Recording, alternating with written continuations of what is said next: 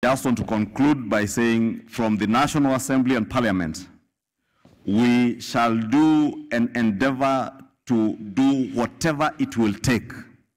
If there are laws that we need to change, it will not take us more than 3 weeks to do public participation and push those bills or amendments that we need to do. Because we must rescue, as you said, Your Excellency, a generation of young people that is going to waste. In another 10 to 15 years, this region will not have any productive young people. We pride ourselves as a region that we are enterprising, we are productive, and we are many. But I was being challenged because when some other data was projected here, and I'm sitting next to my Governor Wamatangi, KIAMBU was leading with the highest number of bars, highest number of wines and spirit shops, highest number of bars and restaurants.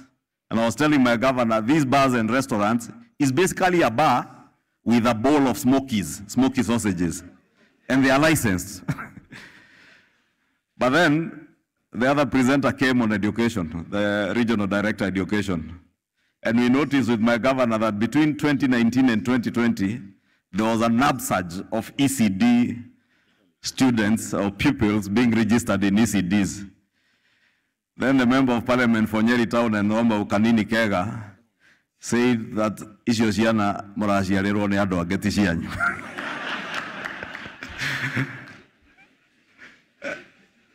But I want to confirm, Your Excellency, that those children in KIAMBU are our children.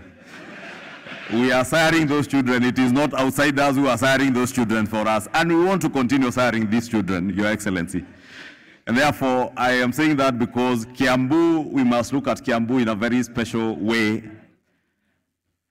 because we have many challenges. Ruaka in Kiambaa constituency, Your Excellency. And you were there when we were campaigning in Ruaka about a year and a half ago.